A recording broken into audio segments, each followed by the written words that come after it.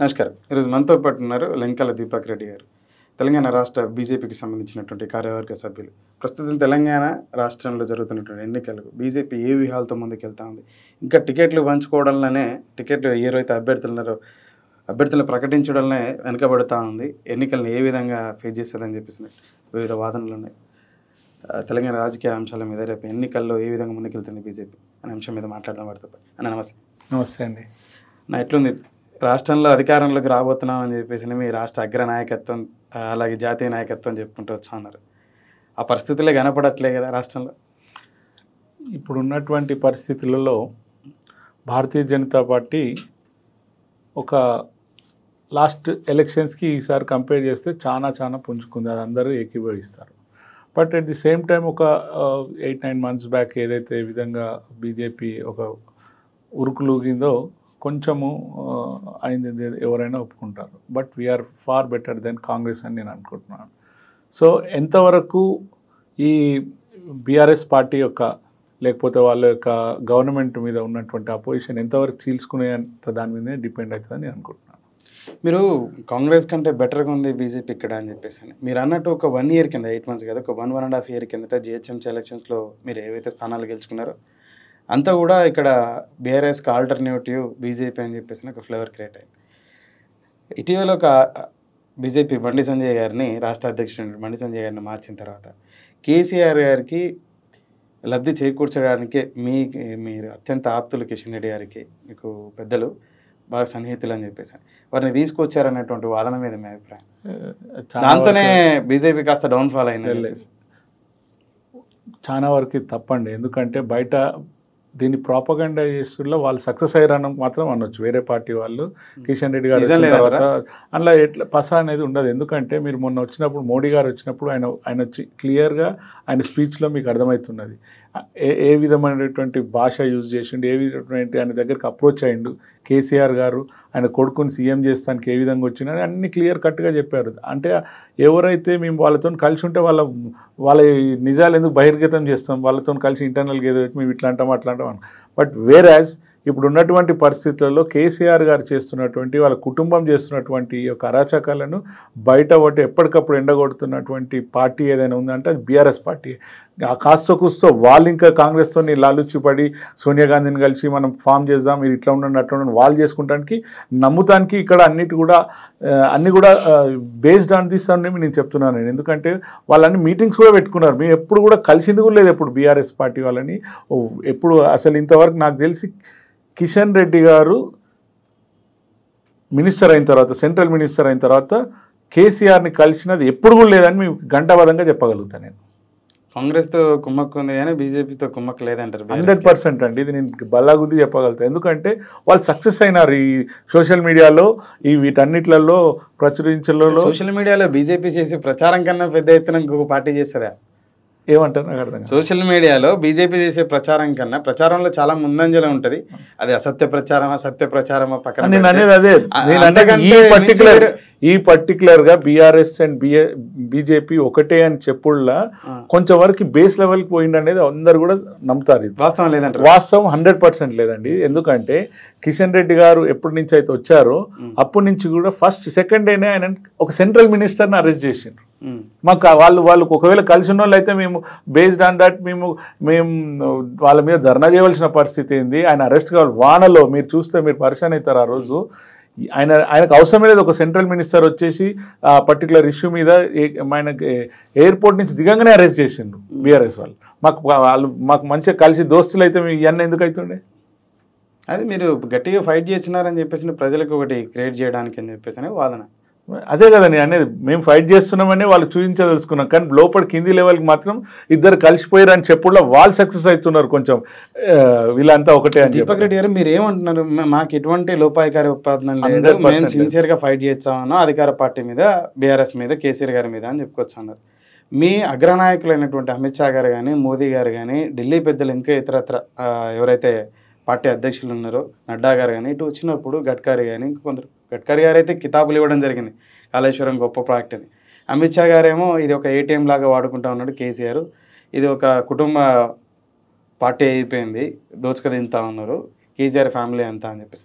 కాళేశ్వరం ప్రాజెక్టులో కానీ మిషన్ భగీరథలో కానీ వివిధ ప్రాజెక్టులలో పెద్ద ఎత్తున దోచుకుంటున్నారని చెప్పేసి. మరి 10 ఏళ్ల నుంచి మీకు ఎటువంటి లోపాయికార ఒప్పందం లేకపోతే వీళ్ళ మీద చర్యలు ఎందుకు చేపట్టాలి? చర్యలు డెఫినెట్లీ ఎవరెవరు లోపడి వాళ్ళో వాళ్ళు పోతారు, అంతే. మనం తొందర పడనక్కర్లేదు. ఎందుకంటే వాళ్ళకి ప్రాపర్ ఎవిడెన్స్ కావాలనే వాళ్ళు చూస్తున్నారు. ఇప్పుడు ఫస్ట్ వచ్చేది మరి ఎవిడెన్స్ లేకోకుండా మీ నాయకులు ఎట్లా అలిగేషన్ చేశారంటే జనరల్గా బయటకు వచ్చే రాజకీయ విమర్శలు కానే కాదండి అవి. బీజేపీ ఎప్పుడు కూడా కాస్తో కూస్తో అందులో నిజం లేనిది ఎప్పుడు మాట్లాడరు. అయితే ఇప్పుడు వచ్చినటువంటి ఏవైతే ఆరోపణలు ఏవైతే ఉన్నాయో వాళ్ళ మీద, ఇవన్నీ కూడా బేస్డ్ అండ్ పక్కా ఆధారాలతో చూపించడానికి కొంచెం టైం పడుతుంది. ఎందుకంటే మాకు వచ్చిన దాన్ని బట్టి వాళ్ళు చెప్పే లెక్కలు గణాంకాలు ఏవైతే ఉంటాయో ఇవన్నీ కూడా ఫాల్స్ అనేది చెప్పడానికి ఎప్పటికప్పుడు కిషన్ రెడ్డి గారు క్లియర్గా మీ టీవీ ఛానల్స్కి వాళ్ళు కూర్చోబెట్టి మరీ చెప్పారు. ఆయన అవి కావు అన్నప్పుడు దాని మీద చూపించాలి కదా వాళ్ళు కూడా. అవి కాదు మాకు అంత ఇయ్యలేదని చెప్తూ ఉంటారు జనరల్గా. మాకు ఇన్ని పైసలు సెంట్రల్ నుంచి రాలేదు అంటుంటారు. లేకపోతే ఈ కాళేశ్వరం డ్యాంలో లేకపోతే వాళ్ళకి ఇంత పర్సంటేజ్ ఇది రాందే వాళ్ళు ఒక పర్టికులర్ సంస్థలకే ఎందుకు ఇస్తారండి? జనరల్గా నేను అంటున్నాను, మనం తెలంగాణ తెచ్చుకుంది మనోళ్ళ గురించి అదన్నవాడు ఇప్పుడు ఎవరైతే అంటుంటారో వీళ్ళందరూ కూడా ఎవరితో చేయిస్తారు ఇవన్నీ కూడా వర్క్స్? నిజంగా మన వాళ్ళ మీద ప్రేమ ఉంటే మన వాళ్ళకి ఇచ్చుకోవచ్చు కదా వర్క్స్. ఎందుకు అక్కడ వాళ్ళకే వాళ్ళకి నైపుణ్యత ఉండడం కావాలని చేత మెగా సంస్థలకు ఇవ్వడం జరిగింది ఎక్కువగా ప్రాజెక్టులు. నేను సంస్థల పేరు చెప్పండి టు బి ఫ్రాంక్. ఎందుకంటే నేను చెప్పేది పాయింట్ ఏంటంటే ఎవరు చెప్పారు వాళ్ళకి నైపుణ్యం వాళ్ళకి ఇస్తేనే కదా తెలిసేది. జనరల్గా వాళ్ళకి వర్క్ ఇస్తేనే వాళ్ళు ఏం చేయగలుగుతారనే తెలుస్తుంది. మీకు వచ్చే కమిషన్ గురించి వాళ్ళకి ఇచ్చుకుంటున్నారు, ఎవరెవరు కంపెనీలకు ఇచ్చుకుంటున్నారు.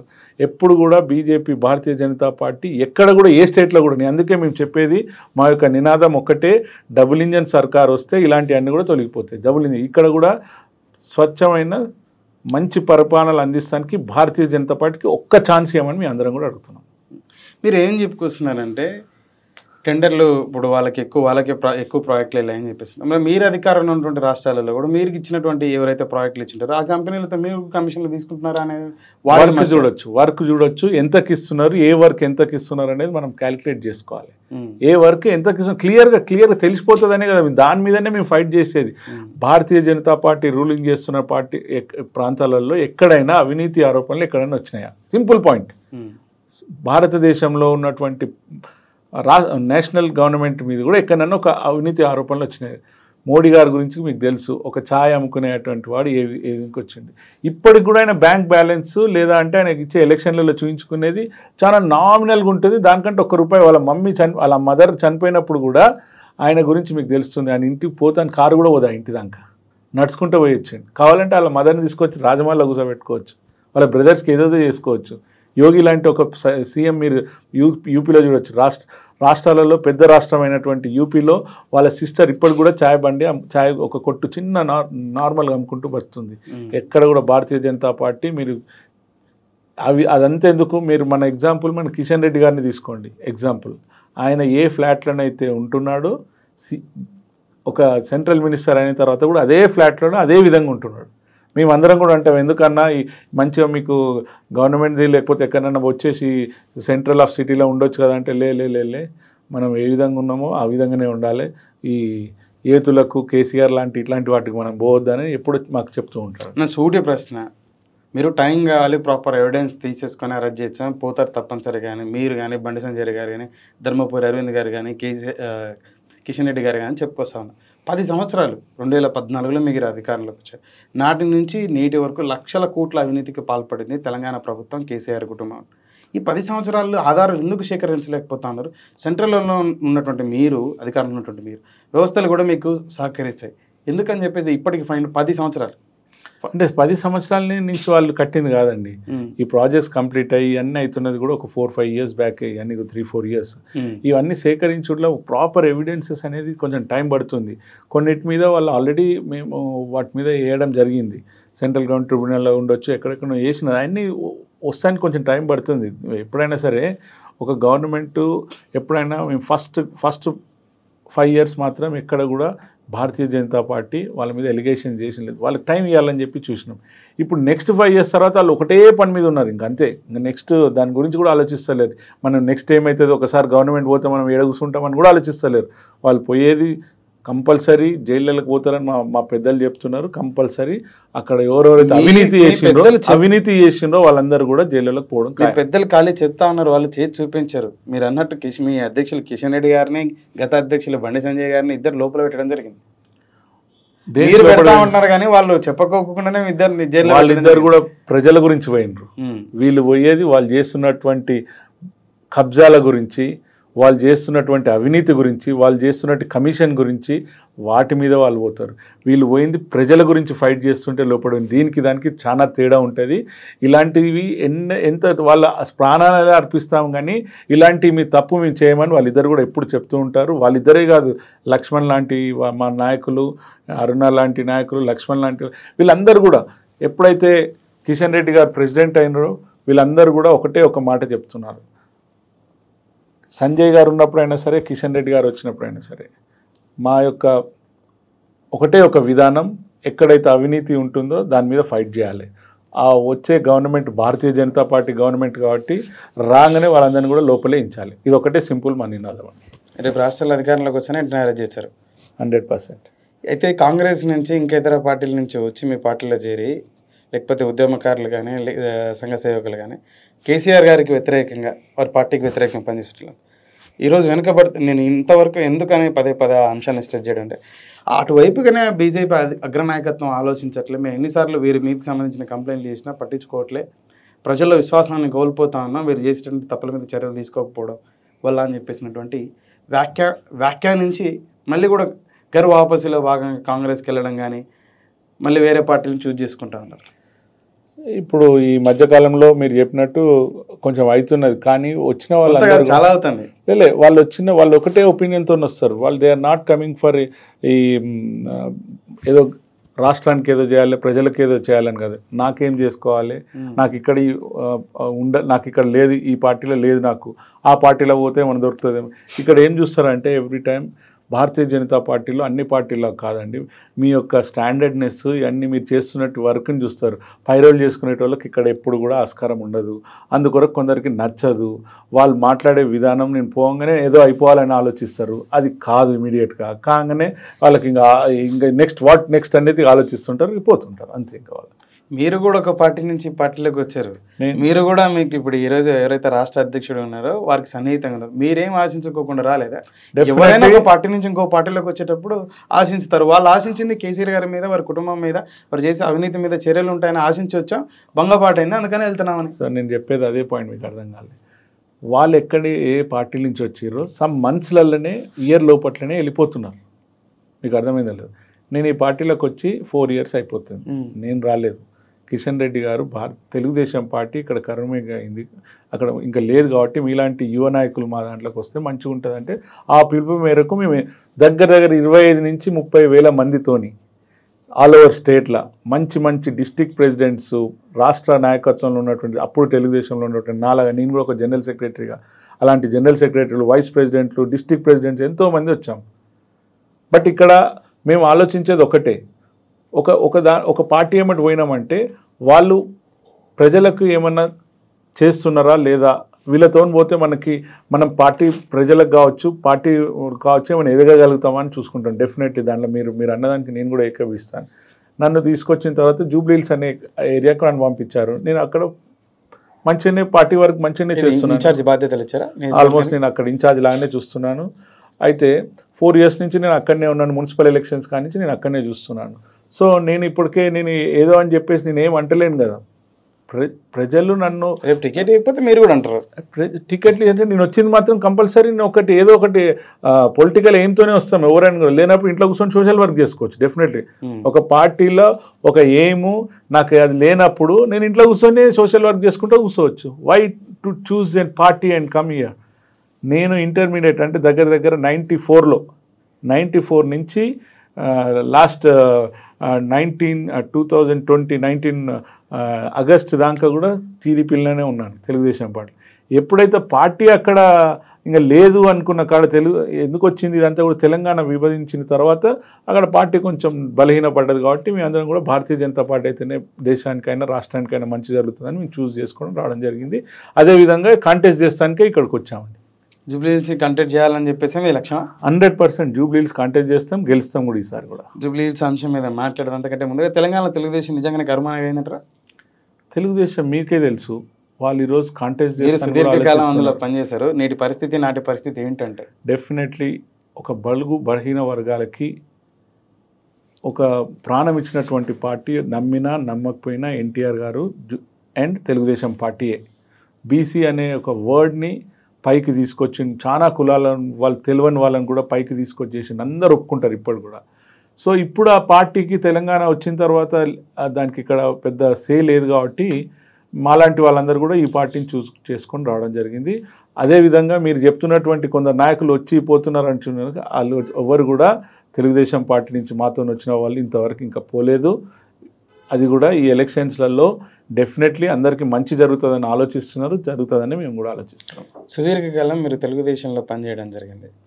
తెలుగుదేశం పార్టీ పైన మీ అభిప్రాయం ఏంటంటే? డెఫినెట్లీ అండి, అక్కడ చాలా చాలా చాలా సిస్టమేటిక్. ఏ పార్టీలైనా ఇప్పుడు మీరు తీసుకోండి, ఎగ్జాంపుల్ బీఆర్ఎస్ పార్టీలు అయినా సరే, కాంగ్రెస్ అయినా సరే, they all are from TDP only. అదొక school, it produces lot of people.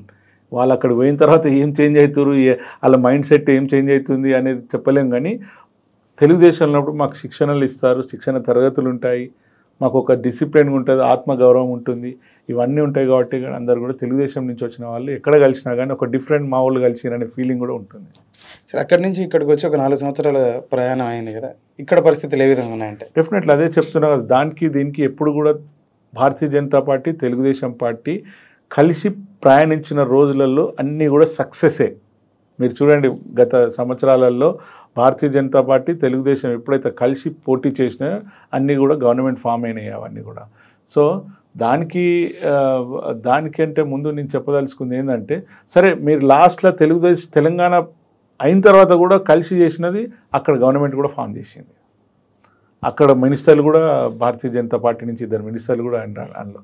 So ఇక్కడ కొంచెం పార్టీ కనుమెరుగైంది కాబట్టి దాని ఫ్యూచర్స్ కలిగిన పార్టీ ఏదైనా ఉందంటే అది భారతీయ జనతా పార్టీ. అందుకే మేము అది చూస్ చేసుకోవడం జరిగింది. జూబ్లీహిల్స్ నుంచి కంటెస్ట్ చేయాలని కృతనిశ్చయంతో ఉన్నా అని చెప్పేసి అంటారు. రేపు ఒకవేళ మీకు కాకుండా ఇక్కడ నుంచి ఇంకొక 3-4 ఆస్పిరెంట్స్ ప్రయత్నాలు చేస్తున్నారని చెప్పేసి, మీ నాయకత్వం, మీ పెద్దలైనటువంటి అత్యంత సన్నిహితులైనటువంటి కిషన్ రెడ్డి గారు వేరే వాళ్ళ వైపు మొగ్గు చూపితే, పద్మ గారికో లేకపోతే ఇంకొక హంస గారో ఇంకో కీర్తిరెడ్డి గారు ఇంకో 3-4 ఇక్కడ నుంచి ఆలోచనతో ఉన్నారు కంటెస్ట్ చేయాలని చెప్పేసి.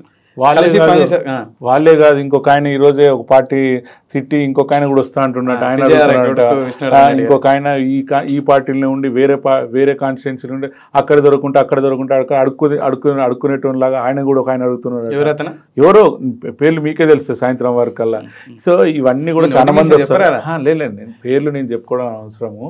సో నేను అనేది వీళ్ళందరూ కూడా ఎవరు పని చేస్తున్నారు, కొన్ని వాళ్ళు కూడా చెప్పారు, పెద్దలు కూడా అన్ని పరిణామాలకు తీసుకోవాల్సి ఉంటుంది. కాస్ట్, వర్క్మెన్షిప్, సర్వేస్, ఇవన్నీ బేస్డ్ దాని మీద నడుస్తుంది. సో ఇవన్నిట్లలో ఫస్ట్ దీపక్ రెడ్డి ఉన్నాడని అందరు చెప్తున్నారు. బట్ ఒకటి వచ్చింది ఏంటంటే, ఈ 7 కాన్స్టిట్యున్సీస్లలో రెడ్డిస్ ఎక్కువ అవుతున్నారు. అందుకొరకు కొంచెం ఆలోచిస్తున్నాము.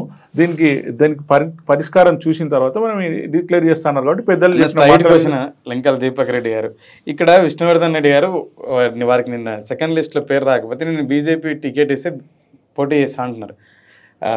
పద్మ గారు కూడా ఇక్కడ, అలాగే కీర్తిరెడ్డి గారు కూడా ప్రయత్నం చేస్తూ ఉన్నారు. ఇలా ముగ్గురిలో మిమ్మల్ని కాదని ఎవరికైనా టికెట్ ఇస్తే మీరు వాళ్ళతో పాటు కలిసి పనిచేసే అవకాశం ఉందా? నేను ఒక్కటే క్లియర్గా చెప్తున్నా, నాకు ఇచ్చినా అని చెప్తున్నా నేను ఇక్కడ వచ్చి పనిచేస్తున్నా. సింపుల్.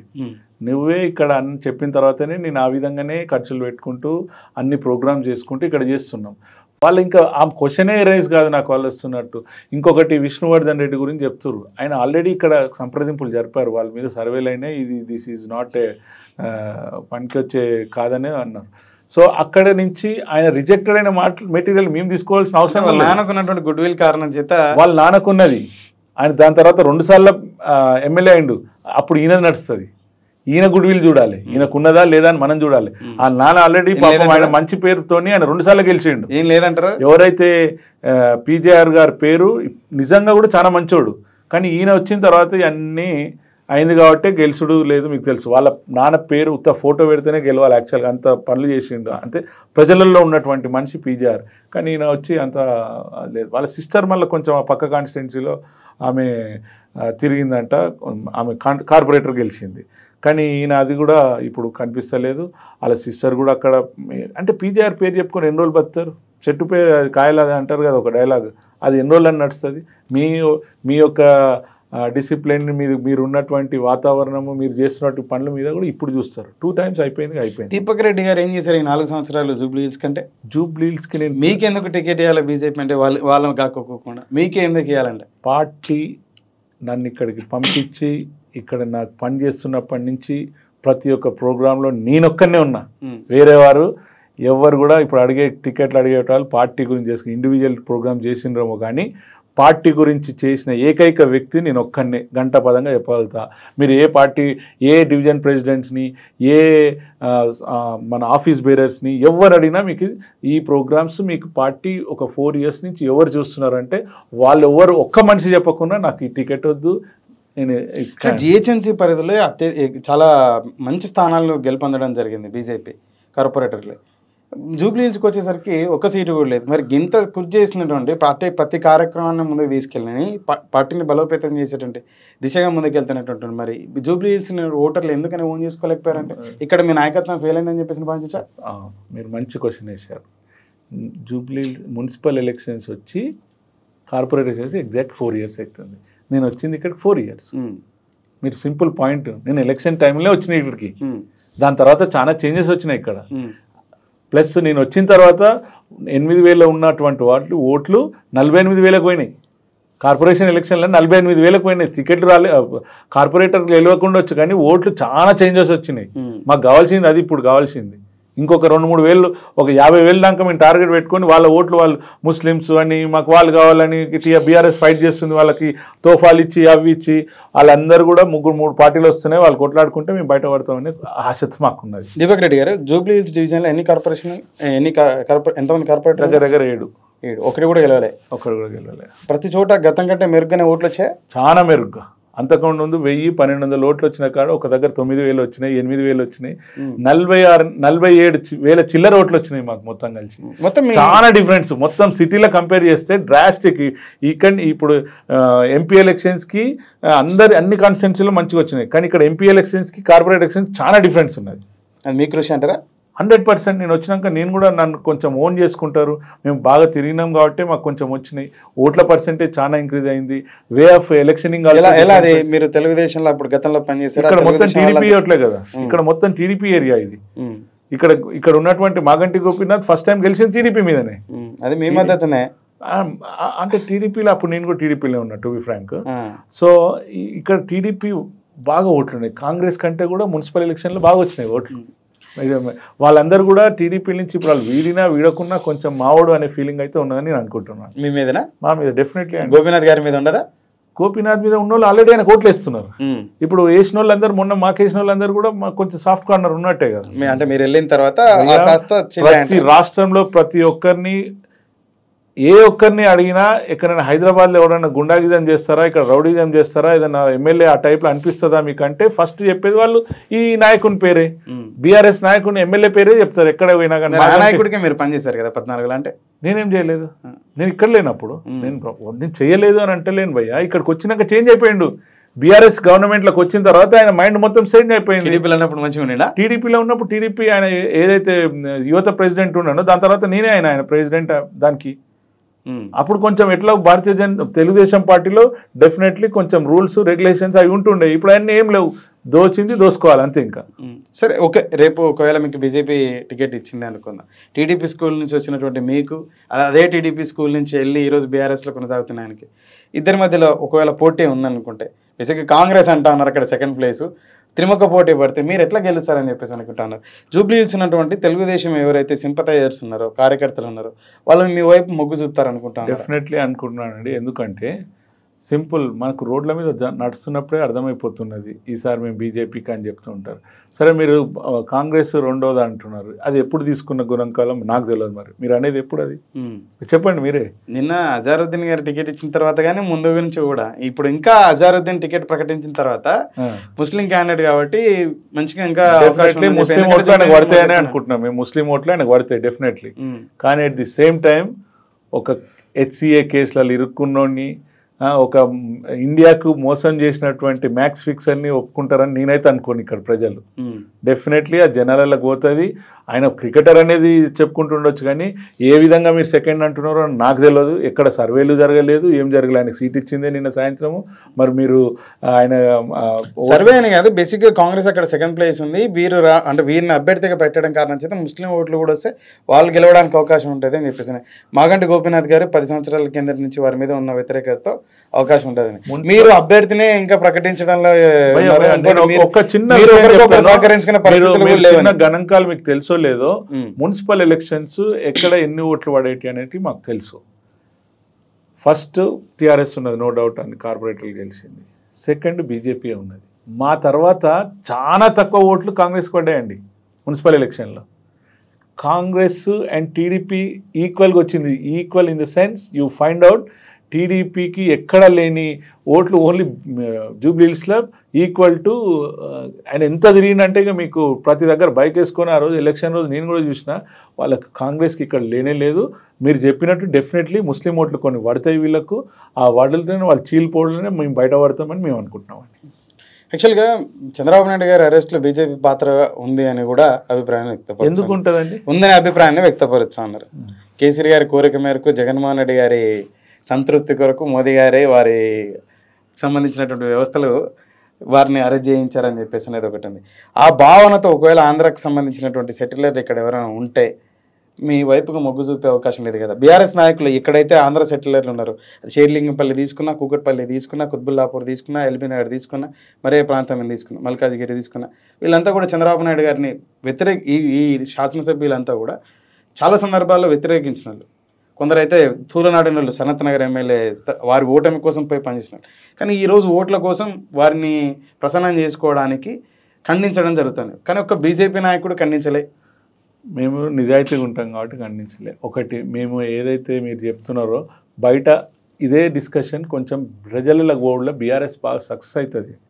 సో ఈ కాంగ్రెస్ కూడా ఈ మధ్యన అందులోకే చేరిపోయింది.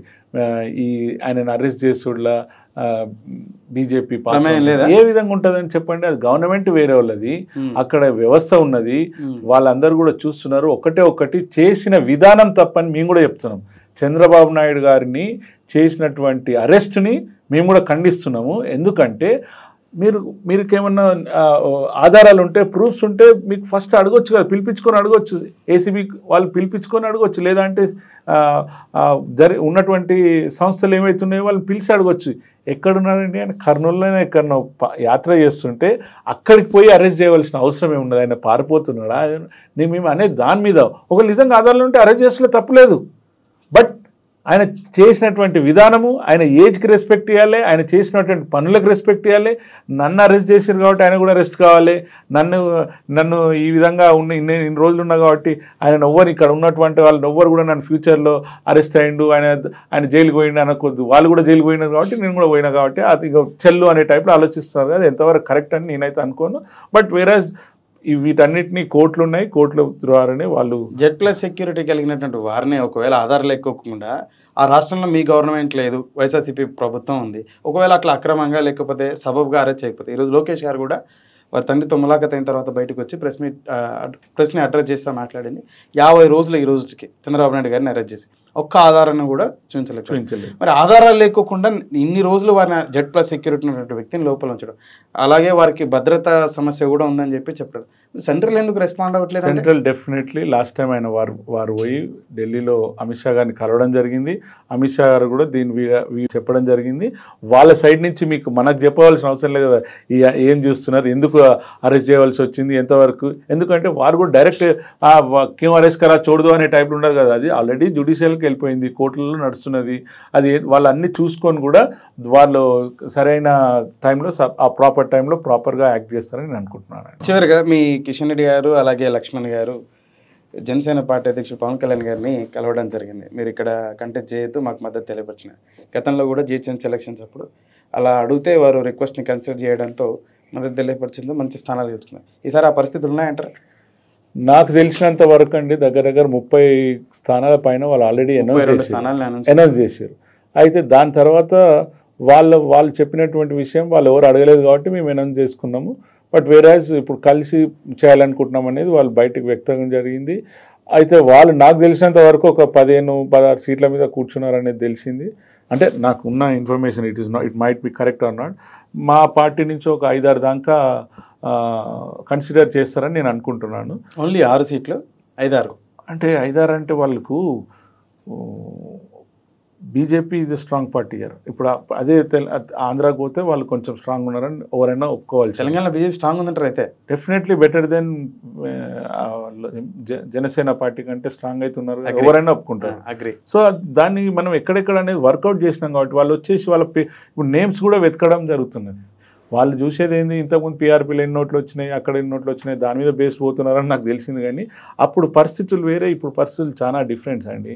అప్పుడు ఉన్నటువంటి నాయకుడు చిరంజీవి గారు వీళ్ళందరూ కూడా ఇక్కడనే ఉంటుండే, అప్పుడు తెలంగాణ వేరే తిరిగి ఉంటుండే. కాబట్టి ఇప్పుడు అన్ని డిఫరెంట్ పరిస్థితులు ఉన్నాయి. వాళ్ళకి పవన్ కళ్యాణ్ గారు ఫ్యాన్స్ ఉంటారు, వాళ్ళకి ఓటర్స్ ఉంటారు. ఈ డూ అగ్రి అవన్నీ కూడా పార్టీకి ఉపయోగపడి మేము గెలుస్తానికి దాహోపడుతుందని మేము అనుకుంటున్నామండి. పొత్తు ఓకే అవుతుంది అంటారు? ఆల్మోస్ట్ అయిపోతుందని అంటున్నారు పెద్దలు, మరి ఎంతవరకు కరెక్ట్ అని నాకు కూడా తెలియదు. అదే కాకుండా నాకు తెలిసినంత వరకు తెలుగుదేశం అక్కడ వాళ్ళిద్దరు కలిసి ఉన్నా కానీ ఇక్కడ కలిసి లేకున్నా కానీ ఎక్కువ శాతం బీజేపీకే వాళ్ళు, అంటే ఇది నాన్ పొల్యూటెడ్ పార్టీ కాబట్టి ఇటు సైడే వాళ్ళు కూడా సపోర్ట్ చేస్తారని నేను అనుకుంటున్నాను. ఎవరు?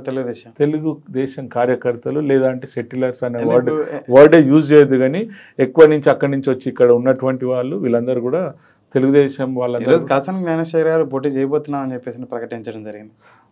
ఇక ఆయన ఎక్కడెక్కడ కలుస్తున్నాడు, ఏంది కలుస్తున్నాడు ప్రజలందరికీ తెలుసు. ఆయన నామకేస్తా అని ఉంటాడేమో కానీ వాళ్ళ స్ట్రెంత్ వాళ్ళకే తెలియాలి కదా. ఫస్ట్ ఆఫ్ ఆల్ ఎంతమంది అడిగినరు, ఏడున్నది, మనకి ఏమైనా ఉన్నాయా, ఓట్లు పడతాయా లేవా, మొన్న మున్సిపల్ ఎలక్షన్లు ఎన్ని పడ్డాయి, ఇవన్నీ తెలుసుకొని వాళ్ళు కొంచెం 1000 నుంచి 5000 ఓట్ల ప్రతి నియోజకవర్గంలో ఏం చేస్తారో అది చేసుకొని చెప్తున్నాను నేను. నిజంగానే పడతాయి అనుకుంది, డెఫినెట్లీ పడతాయి, 5000 దాకా ఈజీగా పడతాయి. దాన్ని తీసుకొని ఏం చేస్తారు వాళ్ళు? గెలవాలి. డిపాజిట్ మీకు కూడా నాగార్జున సాగర్లో వచ్చినవి అంతే కదా. నాగార్జున సాగర్ లో ఆ ఎలక్షన్స్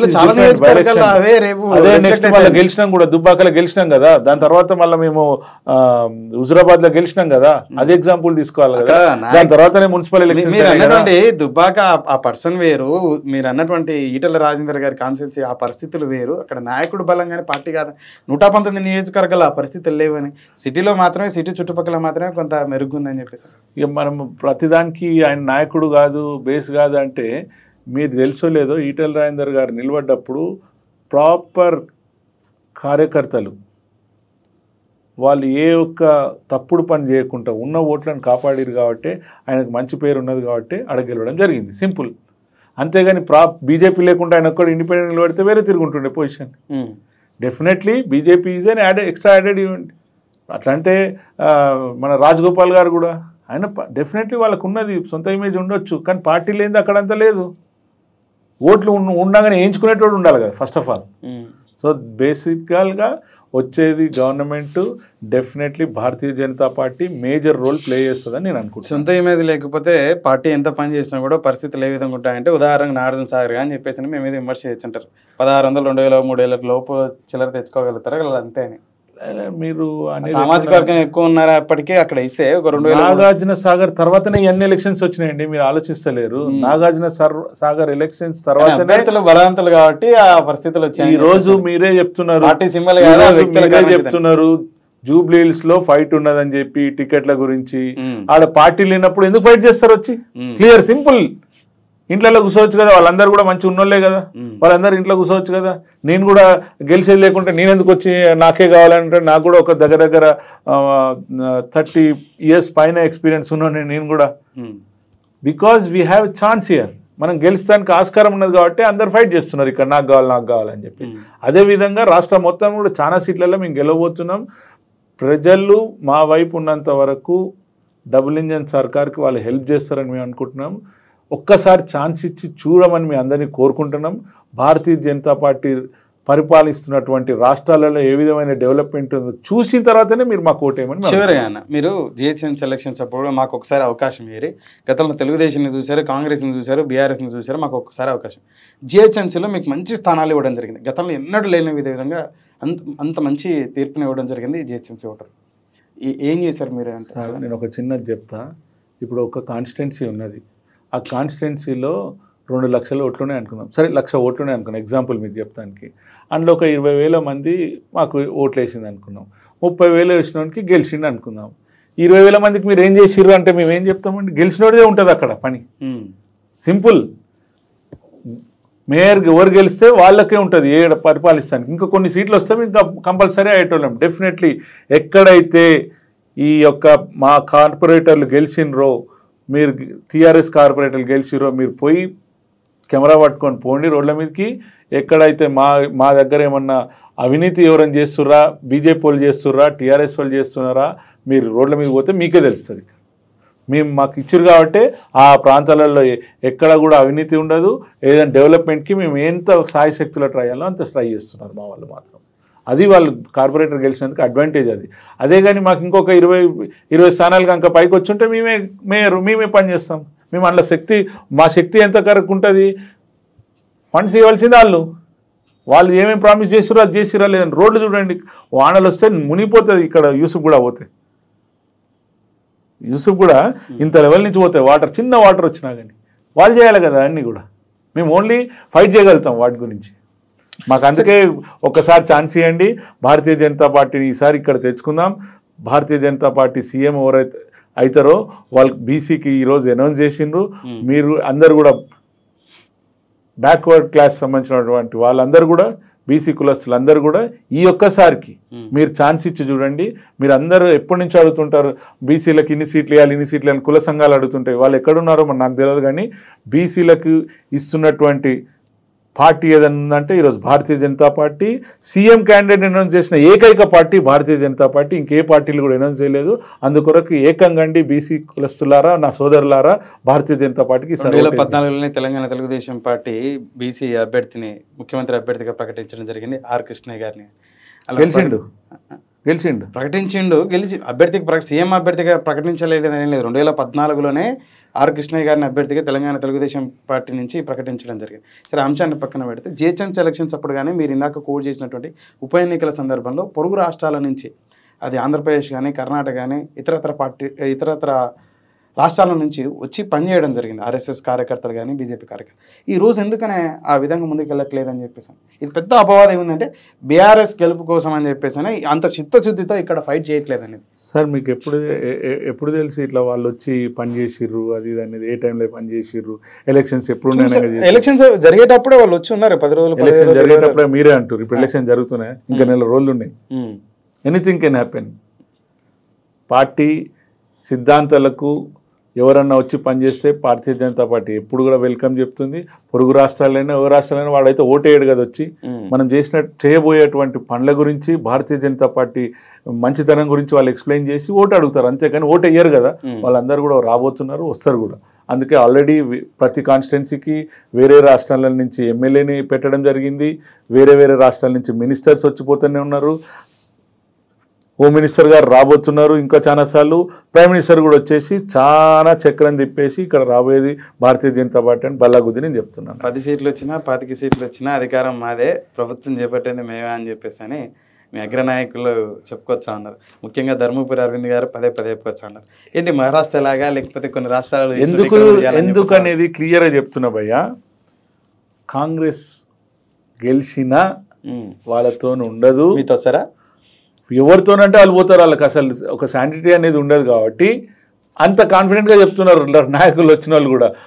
అందుకే నేను చెప్పేది అందరికి కూడా, కాంగ్రెస్కి ఓటేస్తే అది బీఆర్ఎస్కి వేసినట్టే, ఇక్కడి నుంచి అందులోకే పోతారు వాళ్ళు, ఎటటో తిరుగుతారు వాళ్ళు, ఒక దగ్గర ఉండరు, అందుకొరకు మీరు ఆలోచించుకోమని మీ అందరికి చెప్తున్నాం. బీజేపీకి వచ్చిన వాళ్ళు కూడా మళ్ళీ కాంగ్రెస్కి మళ్ళీ బీఆర్ఎస్కి పోతాను. ఒక్క ఎమ్మెల్యే చూపించండి, సింగిల్ ఎమ్మెల్యే చూపించండి.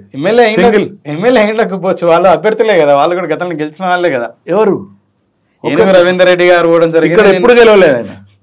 ఆయన వచ్చి సంవత్సరం కూడా కాలేదు ఆయన. నేను అదే చెప్పిన మీకు, షురులోనే చెప్పిన మీకు, సంవత్సరం లోపల ఉండేటోళ్ళు వాళ్ళు ఇట్లా బజాయిన్ చేసుకోవాలి. రాగానే నేను స్టేజ్ మీద కూర్చోవాలి, నాకేం పోస్ట్ లేకుండా గాడ కూర్చునేటువంటి గీడ కూర్చునేటువంటి. అక్కడ 100 పోస్టులు ఉంటాయి వేరే పార్టీలలో. ఇక్కడ ఓన్లీ వాళ్ళు ఎంతైతే నెంబర్ ఇస్తారో 15 మందికి పోస్టులు ఇస్తే 15 మందే ఉంటారు. అక్కడ 150 మంది ఉంటారు పోస్టులలో. అక్కడ ఎవడన్నా కూర్చోవచ్చు, ఎవడన్నా వెళ్ళిపోవచ్చు. అట్లా ఉండదు ఇక్కడ. ప్రోటోకాల్ అనేది పక్కా ఉంటుంది. ఒక క్రమశిక్షణ కలిగిన పార్టీ ఏదైనా ఉందా అంటే భారతీయ జనతా పార్టీ. అప్పుల్లో చంద్రబాబు నాయుడు ఆ గవర్నమెంట్ లీడర్ ఉన్నప్పుడు అప్పుడు టీడీపీ ఉండే, కానీ ఇప్పుడు ఇక్కడ లేవు. టీడీపీ కూడా కన్వేర్గా అయింది కాబట్టి ఓన్లీ తెలంగాణలో భారతీయ జనతా పార్టీయే క్రమశిక్షణ. 30 సంవత్సరాల నుంచి సుదీర్ఘ రాజకీయాల్లో ఉన్నారు. ఒకవేళ రేపు అవకాశం వచ్చి జూబ్లీ హిల్స్ నియోజకవర్గంలో ముఖ్యంగా సమస్యలు ఏంటి, వాటిని మీరు ఎలా ప్రారంభించగలుగుతారు? డెఫినెట్లీ అండి, భారతీయ జనతా పార్టీ మేము ఫైట్ చేస్తున్నది కొన్ని ఇష్యూలు తీసుకున్నాం. ఎగ్జాంపుల్, ఇంతకుముందు చెప్పినట్టు యూసుఫ్గూడలో వాన వచ్చిందంటే అంతా స్టాగ్నెంట్ అయిపోతుంది, వాటర్తో నిండిపోతుంది. వాటికి పరిష్కారం వెంటనే అక్కడ లైన్లు, పైప్ లైన్లు అన్నీ కూడా చేంజ్ చేయాల్సి వస్తుంది. రెహమత్ నగర్ ఏరియా, వెంగళరావు నగర్ ఏరియా, అంటే అక్కడ ఏరియాలలో high tension wire is a very big problem. ఇంట్లలో మించిపోతుంటే చాలామంది చనిపోయిన వాళ్ళు కూడా ఉన్నారు వాటిని చేంజ్ చేపిస్తానికి మేము డెఫినెట్లీ ఫైట్ చేస్తాం. బోరబండ అట్లాంటి ఏరియాలలో రోడ్స్ కరెక్ట్ ఉండవు. రోడ్స్ అన్నీ కూడా మీరు 2 వీలర్ మీద పోతానికే కష్టమవుతుంది, ఇంకా 4 వీలర్ పానే వదిలిపెట్టేసేయండి. సో ఇలాంటివి చాలా ఉన్నాయి. చాలా వరకు regularisation is the main this thing. Jubilee హిల్స్లో highest number of houses which are not regularised. దాని మీద ఫైట్ చేస్తూనే ఉన్నారు. మాటకు ఎలక్షన్స్ వచ్చినప్పుడు మేము చేయిస్తామంటారు, ఏదో జియో తీస్తున్నాం అది ఇది అని అంటారు.